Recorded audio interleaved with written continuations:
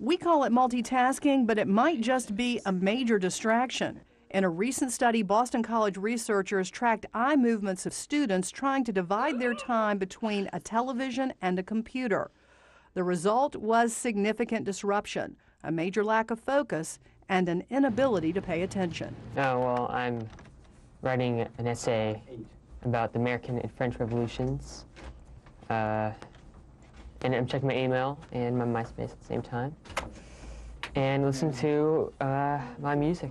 Facebook, just, you kind of get like trapped in it, and so like you'll be looking at one profile, but then you're able to look at the pictures, and then you see someone in a picture that you know, so you look at their profile, and it's just like you just keep on going. And you know, after maybe an hour on it, I would notice that I had pretty much not as much time as I thought I would when I first started. While some kids argue they can handle all of these things at the same time, experts disagree. Studies have shown that when the children are watching TV while doing their homework and they pick up their heads to watch a part of the program, they lose their focus on their homework and they start paying more attention to the television set.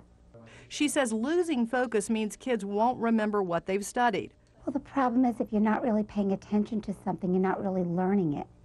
So it's not going to stay in your long-term memory. Experts remind parents to hold the line. Even if kids argue, make sure they finish their homework first, because schoolwork is their most important job.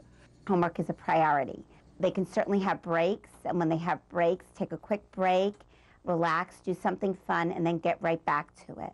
I'm Stacy DeWitt for Connect with Kids.